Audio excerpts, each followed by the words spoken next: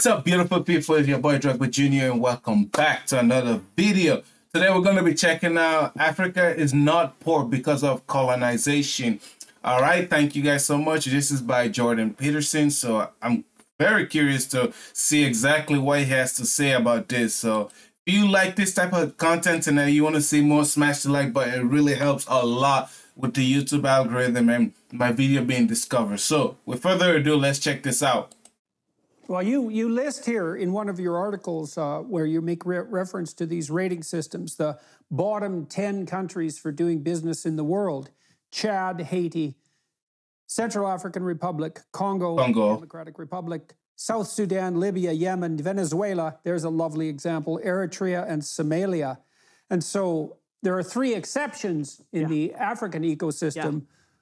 Mauritius, Rwanda, Kenya, South Africa, Botswana, and Zambia. You pointed out in your prospectus, is it prospectus article? Yeah, prospectus article of Artfridge Institute. Right. Okay. Mauritius is a rising star, and Rwanda is in some ways comparable to Georgia. So some of these countries have started to get this right. Yes. And so what's the consequence of that? And what does right mean? What they have understood, what these countries have understood, is that economic freedom is at the center for prosperity building. Rwanda, for example, Paul Kagame, the president of Rwanda, is explicit about it. He said he wants to be the Lee Kuan Yew of, he wants to be the Singapore of Africa, and Lee Kuan Yew is his model.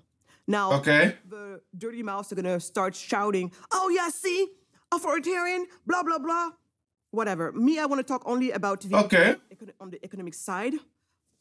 If you take Lee Kuan Yew and Singapore as your example, then it means that, like him, you're going to have to be serious about economic freedom. Okay. Exactly what he did. That's what Singapore did. When Singapore... Yeah, that is true. Singapore actually is pretty good right now, economic-wise. I've seen some of the area around Singapore, and it's just like wealth. Ridiculous wealth. It's crazy. And I would say if Africa has to go into that kind of state and we try to get to that economic stuff, there's a lot of changes, especially with politicians. Like politics is like is a key thing. There's so much corruption in the African politics system. It's not even great. It's not even funny. There's bribery going on. There's everything. Like everybody's just trying to eat, right? Everybody's trying to eat. They're not thinking about others. They're thinking about, like, in that instance, eating, like, for themselves, you know, them, their family, everything. So quickly, they ship their family off, go to a different foreign and country, immediately get them better education outside of that country, and quickly go about how they distribute that money and create more wealth for their family, not for the country, for their family. So there's a lot of selfish reason into that. Figured that out. They went on to put in the right reforms to make their environment some of the most business-friendly environments in the world, one of the most free markets environment in the world, and you saw the magic of Singapore. Today, Singapore is richer than its ex-colonizer, Great Britain.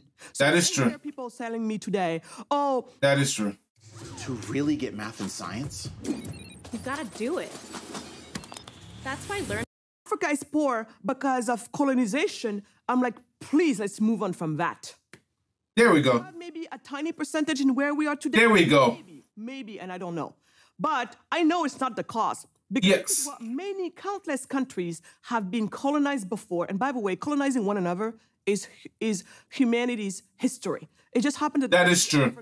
That is true. One of the last, colonized region in the world. So in our psyche, it is there. It's still fresh. Like nothing happened before to others. But yeah, no, she's completely right. It's like it seems fresh in our mindset because usually, like some African countries just got their independence in the 90s, around the 90s area. So it's relatively like new. It's a new construct, a new thought process in their mind. But at the same time, you can't sit here and say like some other country, they didn't get colonized and they didn't come out of it and actually develop their country and become prosperity, like economic freedom and better living, source of living.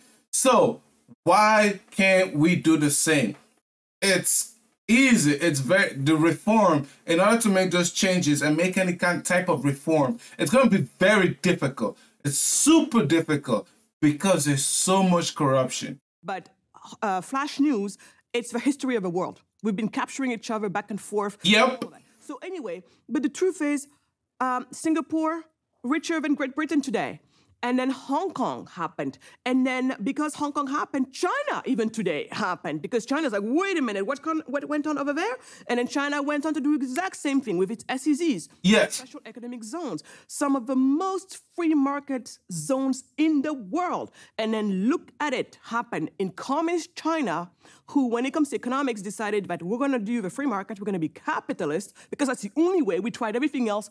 We killed hundreds of millions of people, and we have nothing to show for it. But now that we're tired of being disrespected members of society, because guess what? That's the other thing too.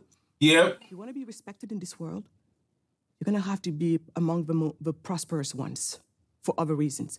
Yep. Nice, G, that we respect people just because? Absolutely. Yeah. That's really not the world we live in. So when China got tired of being disrespected, they're like, maybe we got to build also some prosperity here, because then they're going to hear us.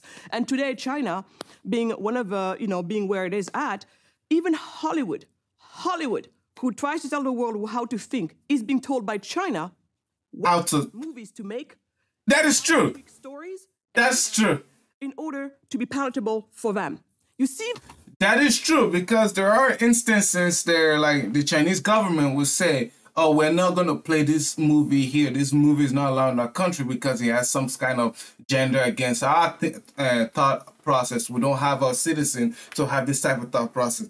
Now, in the Western world, we look at it and say, oh my God, this is, that's such a controlling thing. Oh, why would the government do that? There's no freedom there. There's nothing. And you do not understand the way of thinking here, right? They didn't get to where they are because based on the Western thought process. No, they got to where they are based on their thinking, their realization, what works for them.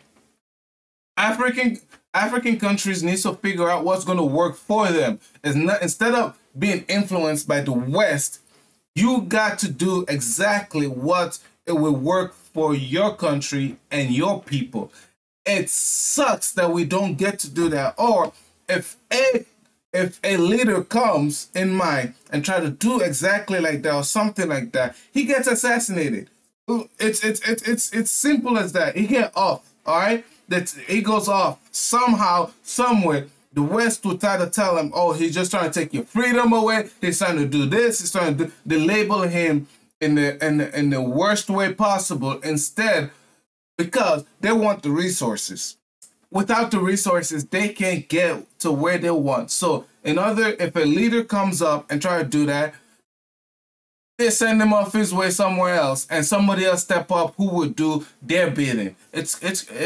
I know these things. See the power that comes with being prosperous. Yep. What would you recommend concretely to countries like Senegal to get the hell out of the way, let's say, of the people who would, like you, would do everything they could to try to make it better? I mean, one of the things that happened in India is India established the Indian Institute of Technology, which is a deadly engineering school, and a huge number of its graduates went to Silicon Valley, as you well know. And many of the successful Indian graduates of IIT started to dump money back into India and build a capitalist infrastructure there, or help build a capitalist infrastructure there. So this sort of thing can really take hold. If you were making recommendations to governments who wanted to get on board and stop being like Chad, Haiti, Central African Republic, Congo, Sudan, Libya, Yemen, and Venezuela, etc., what concrete steps should they take from the bottom up to get the hell out of the way? Exactly. So two things we've been doing, because I'm a practitioner, that's my entrepreneurial journey. I'm an entrepreneur, so I practice what I preach, but I also preach. I preach for free markets, and so when it comes to that, I'm one of the hats that I wear is as the director for the African Center for Prosperity of the Atlas Network, the largest organization in the world of free market think tanks around the world. And so what we do there is we work on reforms around the world to take down barriers of entry for local entrepreneurs. So that's But as we all know, that's a great initiative to take, and we've been making some really good advances in many countries, especially in Ghana. We've been making a lot of progress with our partners there, Imani. But that is piecemeal legislation. It takes forever. It is hard as heck. And by the time you made a gain here, you made 20 losses over there. Yeah. Continuous problem. But until we get better, we got to continue at it. So that's one thing we've been doing. And so that's a hat I wear, working with free market think tanks to try to make it easier for local entrepreneurs to join in the party. Additionally, I'm going bold. I'm going radical. For the past few years, we've been advocating an idea for Africa that found some of its roots in Latin America. And again, I'm related to the people who are involved in this. My husband being one of the key figures in this movement, a movement called the Charter Cities. Paul Romer calls it like that. He's a Nobel laureate in economics. Call it the free cities. I like to call it the startup cities. So the best way to think about it, Jordan, and it goes back to what you were talking about earlier when you use the word operating software. Most of the most of the low-income nations, so meaning back in the days, the way we used to call it is poor nations, they have regulations for poverty. They're basically regulated for poverty, meaning the laws, the set of law, poverty. It only calls poverty. And so what some of these folks have thought about, looking at the Dubai example, Dubai just recently entered the top 10 of international financial centers of the world. And what Dubai did at some point is think about it and be like, on this bare, plot of sand that's technically worth nothing right now as is, this 110 acres of land, sand everywhere. They're like, well, maybe Sharia law is not the best for business. We got to think about better set of laws for business. We're talking only about business, not family law, not anything else. There you go, just business. And they decided there's got to be something better. And so they looked around, and that's actually when, to take one of the terms you used earlier, they're starting to realize, common law is actually a better way for business, specifically British common law. So at that point, and I'm oversimplifying here because otherwise we can totally geek out on it. Remember, this is like one of my latest things that I've been involved in, but latest, it's been the past 10 years, and I'm going to share with you a win. So Dubai is like, we have to adopt British, common law, primarily British common law. We're going to hire retired British common law judges to come and educate the law here, train our own people, and that, along with many other reforms, to also become a top center when it comes to the and in the free market when it comes to the finances. Dubai. Yeah, well, that British common law system. So it's very, very interesting theologically and metaphysically. So it's predicated on the idea that every individual has all the rights that there are, except for those that are specifically regulated and limited by legal necessity. Yep. And generally that realm of necessity has emerged only as a consequence of disputes between people. So you're free to do whatever you want unless you have a dispute with someone else. Then the dispute is adjudicated according essentially to constitutional and theological principles, and then a precedent is established. And then the whole body of law built up that body of precedents. Yes. Yeah, and it's bottom up, not top down. It's totally and English common law is a gift from God, man. Yeah. Love it. Love it. So common law is so much better for bottom-up approaches, and we all know that markets work better in a bottom-up approach. Yes. Also, when they have to educate the law and resolve a dispute, they're going to be much more respectful to the contract that was passed between the two parties than, say, civil law would be. Yep. Yes. Yes, it's such a good law. It's such a good law. And it's so hard for the continent of Africa, obviously, to figure that out or go about it that way, because a lot of these people attach emotion into a lot of stuff like that. The video's almost over, and I'll touch based on it a little bit more. So anyway, from this standpoint here, you have Dubai, who's now trying to put all of this together, and eventually they put a set of laws together that would now be conducive to being a top international financial center in the world. And voila, in less than a generation, in less than 25 years, Dubai, completely unrecognizable. That is so true. That is so true. That is so true. Yeah, no, honestly, like I completely agree with her take. I completely agree with her way of thinking. I completely agree how she want to go about it. And for any African that watching this, any African that like get to see this and stuff, needs to start adopting that kind of same type of mentality. We don't need to start blaming others anymore. All right, it's our country now. It's our continent, and you need to figure it out based on past experience. Learn from your mistakes and build from there. You know, everybody, it's a dog eat dog world. Everybody's looking out for each other, but at the same time, we're not looking out for the common interest of our countries around the continent. And that's crazy that we don't do that, which other people are doing. Other countries are doing it.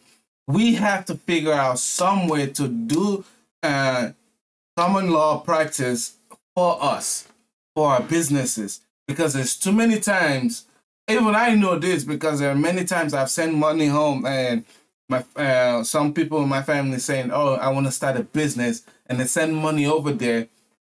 They never start the business. Instead, they take the money and eat it and do something else. Oh, my family was sick this day. My family was this day. That's why I used the money. But, you know, all in all, to say that we have a long way to go, but I think we might get to that.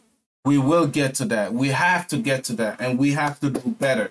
We have to start holding ourselves accountable for those kind of things. And instead of us being so downer and blaming others, we have to take accountability for ourselves. But yeah, that's going to be the end of the video, guys. If you guys enjoyed this video, please subscribe. Greatly appreciate it. I can't wait to see you guys there.